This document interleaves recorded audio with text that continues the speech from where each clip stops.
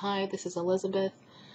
And this is my teaching lesson reflection. Apologize ahead of time, again, if I start coughing and for my cough drop.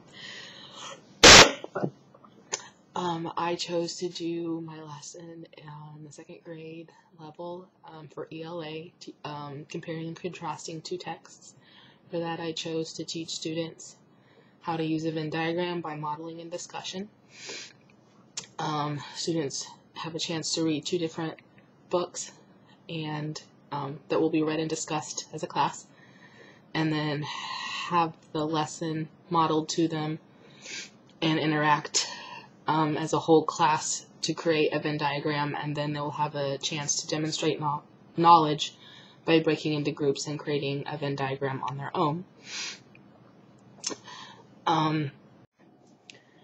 I have taught Venn diagrams in the past to both first and second graders, and it was successful. I don't have a video of it because I don't have a class right now to show you, and I don't have a group of people that I can pretend to show you. And my personal feeling is that I don't feel like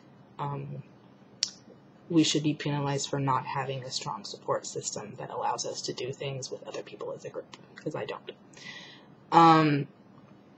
But that's my own personal soapbox, I guess. And thank you for your time.